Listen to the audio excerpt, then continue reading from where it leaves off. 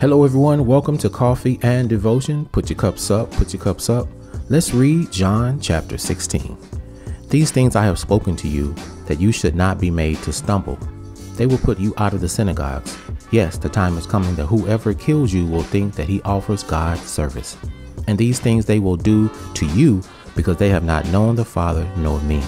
But these things I have told you, that when the time comes you may remember that I told you of them. And these things I did not say to you at the beginning, because I was with you. But now I go away to him who sent me, and none of you ask me, where are you going? But because I have said these things to you, sorrow has filled your heart. Nevertheless, I tell you the truth. It is to your advantage that I go away. For if I do not go away, the Helper will not come to you. But if I depart, I will send him to you. And when he has come, he will convict the world of sin, and of righteousness, and of judgment. Of sin, because they do not believe in me. Of righteousness, because I go to my Father, and you see me no more. Of judgment, because the ruler of this world is judged. I still have many things to say to you, but you cannot bear them now. However, when he, the Spirit of truth, has come, he will guide you into all truth. For he will not speak on his own authority, but whatever he hears, he will speak. And he will tell you things to come. He will glorify me, for he will take of what is mine and declare it to you. All things that the Father has are mine.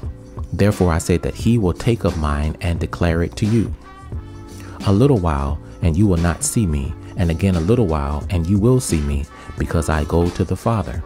Then some of his disciples said among themselves, what is this that he says to us? A little while, and you will not see me, and again a little while, and you will see me, and because I go to the Father.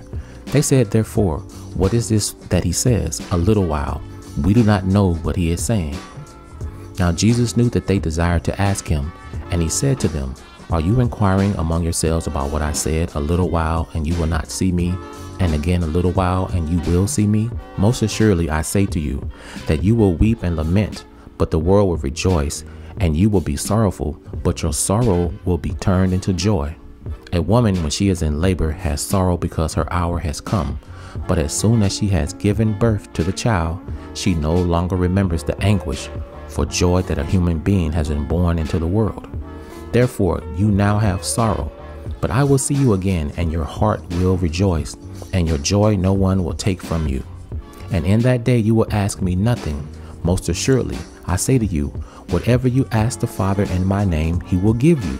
Until now you have asked nothing in my name. Ask and you will receive, that your joy may be full. These things I have spoken to you in figurative language, but the time is coming when I will no longer speak to you in figurative language, but I will tell you plainly about the Father. In that day you will ask in my name, and I do not say to you that I shall pray the Father for you. For the Father himself loves you, because you have loved me and have believed that I came forth from God. I came forth from the Father, and I have come into the world again. I leave the world and go to the Father. His disciples said to him, see, now you are speaking plainly and using no figure of speech. Now we are sure that you know all things and have no need that anyone should testify, should question you. By this we believe that you came forth from God. Jesus answered them, do you now believe? Indeed, the hour is coming, yes, has now come, that you will be scattered, each to his own, and will leave me alone. And yet I am not alone, because the Father is with me. These things I have spoken to you, that in me you may have peace. In the world you will have tribulation, but be of good cheer. I have overcome the world. Thanks for tuning in to Coffee and Devotion, powered by Scripture Radio. We hope to see you on the next video. Take care.